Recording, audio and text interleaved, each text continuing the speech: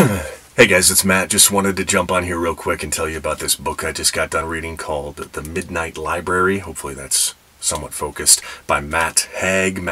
He's got quite a few books out, some fiction, some nonfiction. And The Midnight Library is about something we can all relate to, struggles in life, moments that just have us defeated and almost make us not want to go on. It's a good story in that this gal, she's in between life and death, and she goes to a place called the Midnight Library where she can choose a book, and it can be it'll show her how her life would have gone if she would have picked one thing different in her life.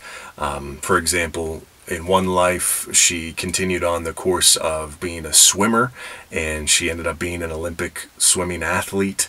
And then there's an infinite number of lives that you can pick from depending on what path you decide to choose, just like our own lives.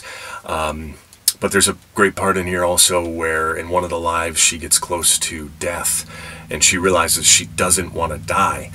And it reminded me of a story I heard of the bridge in San Francisco where people go to jump sometimes. This guy ended up jumping but living.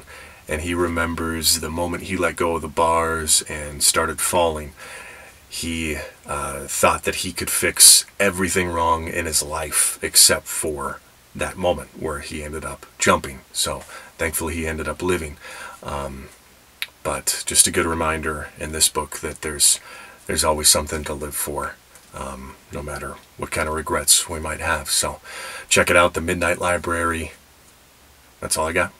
Have a great day. Take care.